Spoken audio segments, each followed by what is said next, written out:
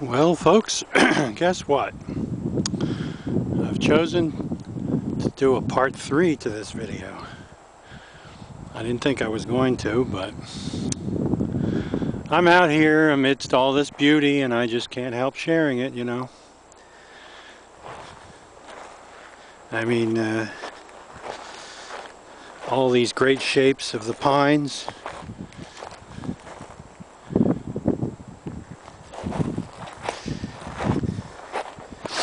It's just incredible. And what a nice day.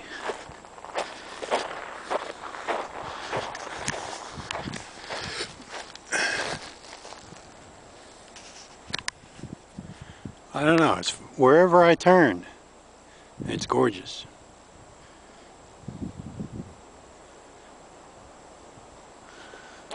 Let's see what I was saying about how many cones are on the trees. Can you see those? It's just amazing. These shortleafs, thousands and thousands of cones. I don't know if that's normal every year or what, but definitely this year. Now right here I must be standing underneath a pitch pine because there's plenty of pitch pine cones on the ground. Yeah, that one right there, I guess.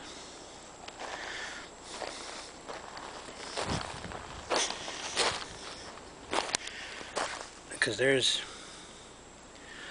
a couple of cones. Now see how all this reindeer lichen grows?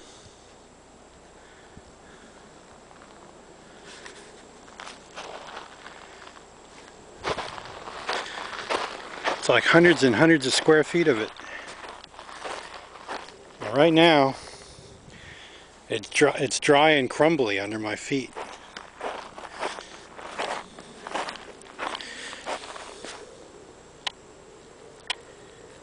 See these large mounds of it. Now I'm trying not to ruin it. I'm walking where there's, you know, bare ground or whatever.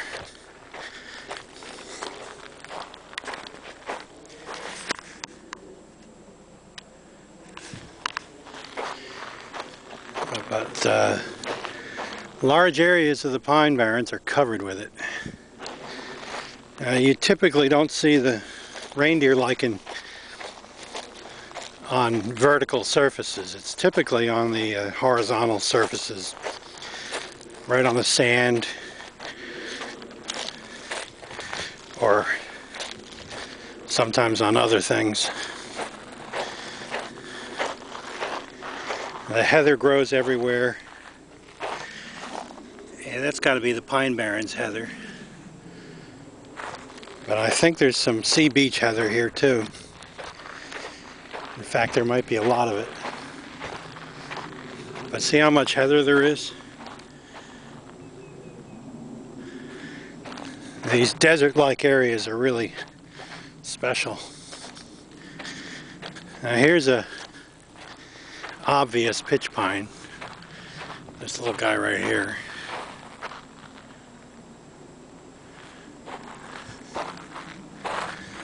There's a sassafras right there. That little deciduous tree right in front of us. I can't get near the flowers or whatever. I think they're the flowers. Yeah. Can't get close enough.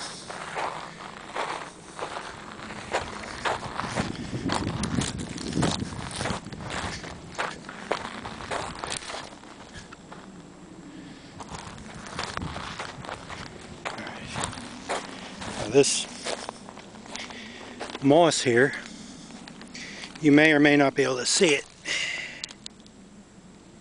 It's got the spore stalks up.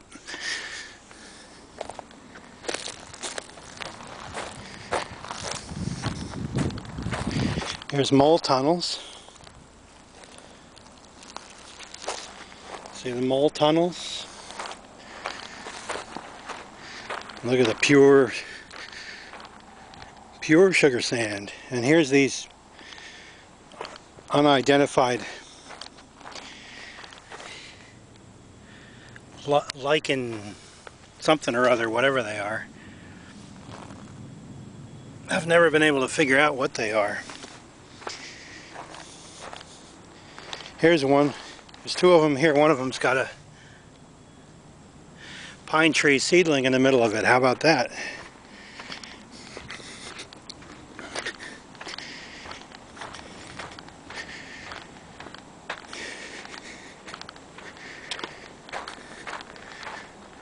The Mullica River is over there in that direction.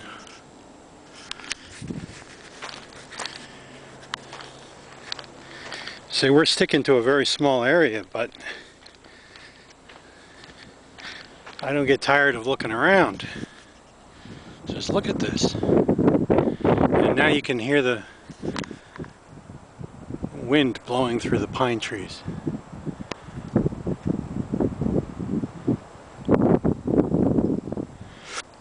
Beautiful sound.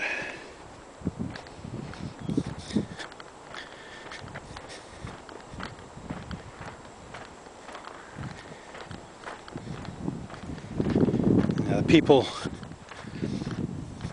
that had beached their canoe earlier must have been to eat lunch or something, and they're gone.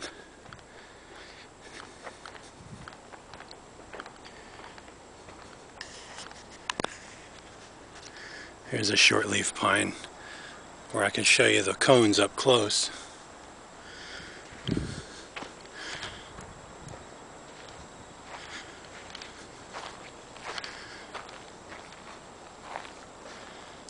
See, they don't get much bigger than this. The needles are quite short, although they do get a little longer than that.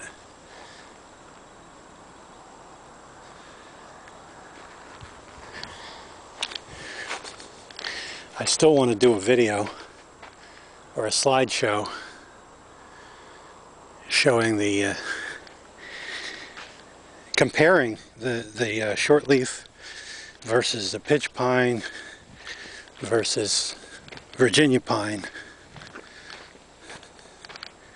See, here's that branch we looked at earlier.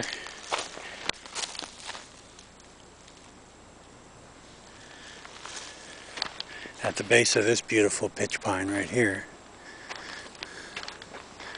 See, there's a sassafras there.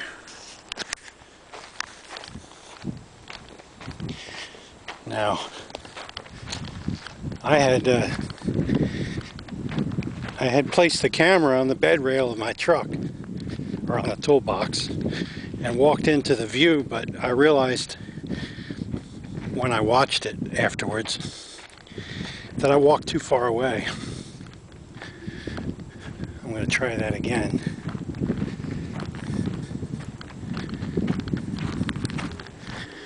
Before the video runs out.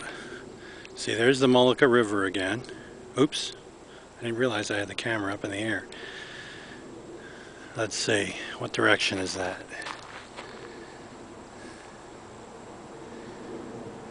Okay, the tide's going out, so the river is flowing in the correct direction at the moment.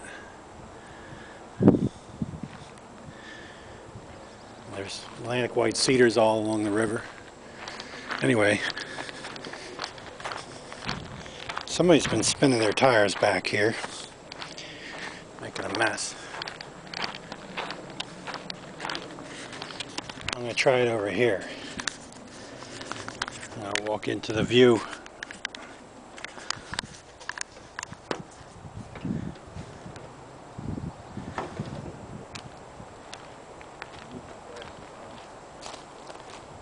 Okay. Let's see if this is better. Hopefully you can see all of me. I don't know how close I need to get, but this is me. My new haircut.